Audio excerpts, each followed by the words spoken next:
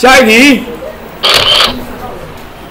这个我们前面类似题做过了。我当初就跟你讲，这个杯子在这里，有人问桌面承受的压力，有人问杯底承受的压力。桌面承受的压力要用 P 等于 F 除以 A， 杯底的压力 E 压要用 P 等于 H 乘以 D。还有人会问第二种问题，叫做总力，全部的重量，全部的力量有多大？桌面承受的力量谁大？杯底承受的力量谁大？还有变形，什么变形？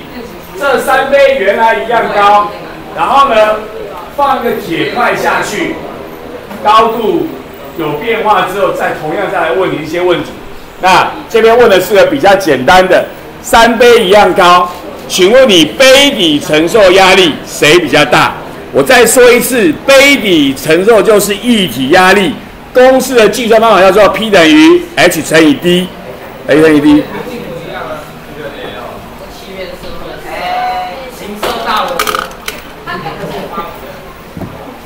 刚才是找到一个帅哥，现在换一位美女。13号，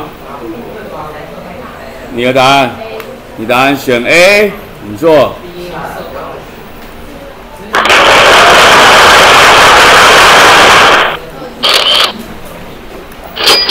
杯底的压力就是进水压力，进水压力的公式叫 P 等于 HD。3杯一样的液体，密度一样，图上显示3杯的水一样深，深度一样，深度一样 ，H 一样，密度一样 ，D 一样，所以乘着大家都一样，所以答案就是 A，OK 吗 ？OK， 好，下一题。桶子里面装密度0.8的酒精。深度150公分，离液面下120公分有个小洞，洞的面积是3平方公分。请问你2个问题，第一个问题是小洞的测压力，这题就是问小洞那边里面的酒精推出来的压力，向外的垂直压力有多大？公式 P 等于 HD。请问你那边的洞口的因为酒精的液体产生的测压力有多少？有多少？24，自由生，21已经不在了，25，我应该除以3，还要啦，96啦。96，请坐。错的话你就是女人。啊！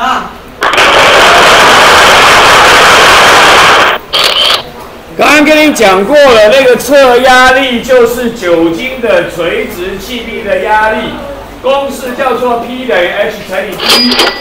然后呢 ，H 深度上面说液面下120公分是120。酒精密度0.8，所以乘以0.8，所以算出来呢叫做每平方公分96克重。好，现在呢，我想要把它堵住，用你的手压住堵住。请问你最少要施力多少？来，做法，手压下去，有一个往里面的压力，酒精有一个往外面的压力，要刚好堵住，要两个要怎样？相等。问题是。里面的是酒精，公式可以用 P 等于 HD， 后面用手压，要用什么公式啊 ？P 等于 F 除以 A， 所以就是外面的 F 除以 A 等于里面的 H 乘以 D， 那就做出来了。OK， 那请问你停车站借问，答案我追嘞？答案是多少嘞？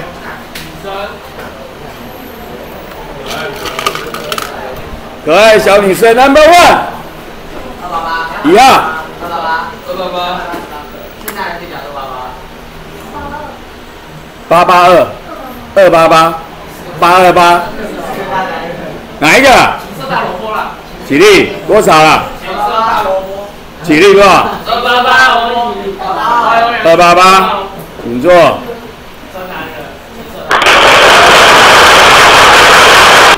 刚常跟你讲过了，做法就是外面施力的压力要等于里面的液体的压力，外面压力要用 P 等于 F 除以 A， 里面压力要用 H 乘以 D。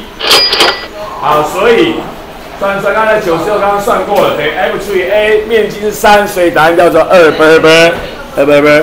好，这就是我们的练习，非常的简单，就是把公式背下来 ，P 等于 H 乘以 D， 然后呢代进去就可以算出来了。但是有观念上要注意，我讲过了，刚才讲过了，内部一点的压力，四面八方，在气壁是垂直气壁，深度越深，压力就会越大，就是前面提示过的重点 ，OK 吗 ？OK， 很好。